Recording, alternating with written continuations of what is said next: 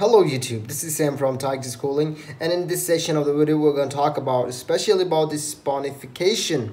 So a saponification number. So before discussing this saponification number, we will going to talk about this saponification and why we are actually studying this saponification number.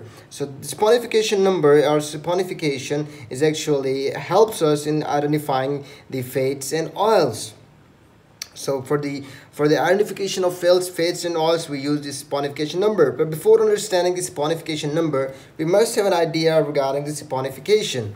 So saponification is actually a process that produces soap. Get it? Process that produces soap is called the saponification. So that's clear. So how the soap is produced? Soap is produced when acid and base react together and produce salt. We all have that basic concept. When acid and base react together, they produce salt and a byproduct. In this case, we have an acid and base. When they react together, they produce a salt and a glycerol, which we're going to discuss in just in a bit. So the what is saponification and saponification? Process that produces salt, soap. So this is salt. We're coming to this concept again. Let me write this soap again. So this is soap.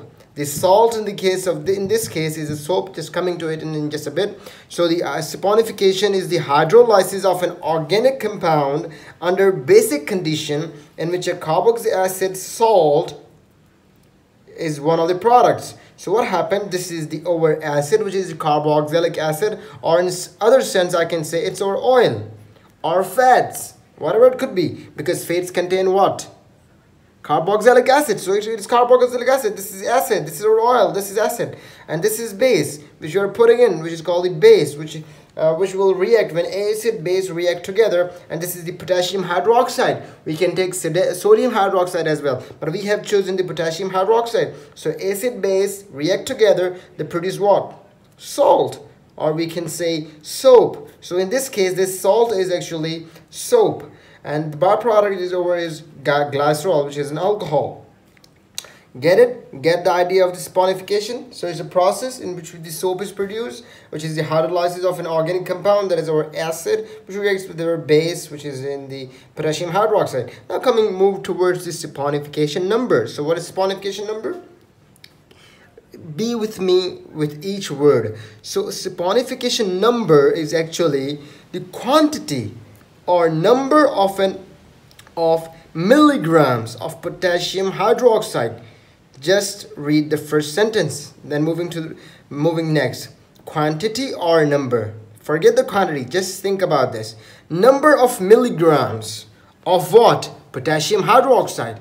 Number of what? Number of milligrams of potassium hydroxide required to saponify, or you can say required to convert to soap.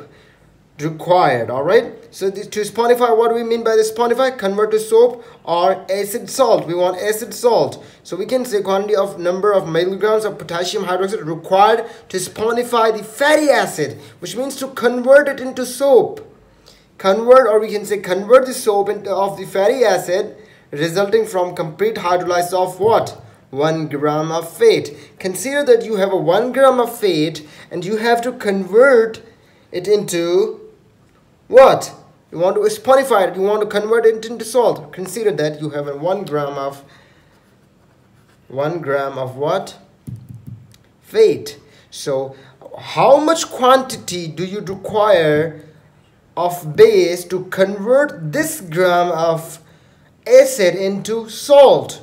So this number, which is over here, which is required to convert 1 gram, or you can say saponify 1 gram of acid into salt, is called the saponification number. That's so much easy to grab. Like quantity or number of milligrams, like we take the base in milligrams, right? We have to convert this gram into milligrams first, then we are going to add with this one. So quantity or number of milligrams of potassium, like we don't know how much milligrams, but we're going to say quantity or number of, so this number which is over here, is actually the saponification number, which is unknown in this case. If we calculate, put a number, and we can get the saponification number. So what is called saponification number? Again, quantity or number of milligrams of potassium hydroxide required to saponify, means convert into salt, the fatty acid resulting from complete hydrolysis of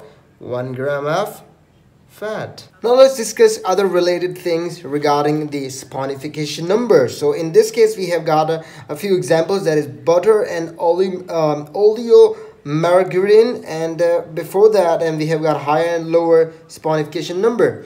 So now we're going to cover up these things. So the amount of alkali needed to saponify given quantity of fat will depend upon a number of potassium hydroxide, where this concept is used.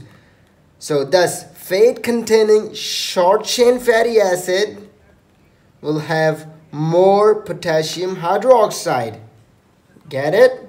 Fats containing short fatty acids will have what? More what?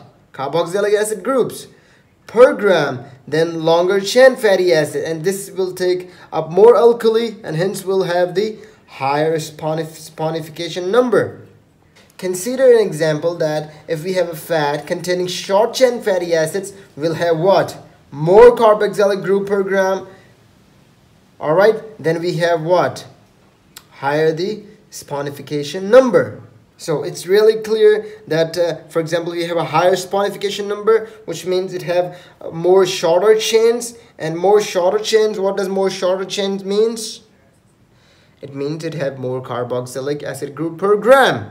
So we have the higher saponification number, and in the lower saponification number, we have got long chains and lower the saponification number and lower the amount of the carboxylic group or the carboxylic acid. Now let's move towards the examples, that is butter and oleomargarine.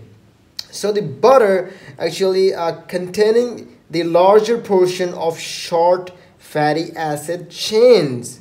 So what does that mean? Where does it belong? It belongs to higher saponification number. What type of fatty acid butter contains is the butyric acid, which is about 4 carbon overall, including carboxylic acid, and caproic acids, which has a relatively high saponification number from 220 to 230. Yeah, right. I must write it down. What was that? It was the caproic acid, which is about 220 to 230 saponification number of the caproic acid. Now let's move to, and the last example is the oleomargarine, with more long chain fatty acid, has saponification number of 195, which is less than this. So that's why we call, so this is the example of the lower saponification number, and this is example of the higher saponification number, which is the caproic acid. So this is all the basic idea regarding the saponification number, which we use for the identification of fats in oil. Hope I cleared the basic idea. In the next video, we're going to talk about the acid number, Polinsky number, Richard Meziel number, and few other concepts. I hope and make them easy, and they're not big deal and big fluffy concept. They're basically very easy to understand. So keep visiting Taxi Schooling. For anything, please comment us below.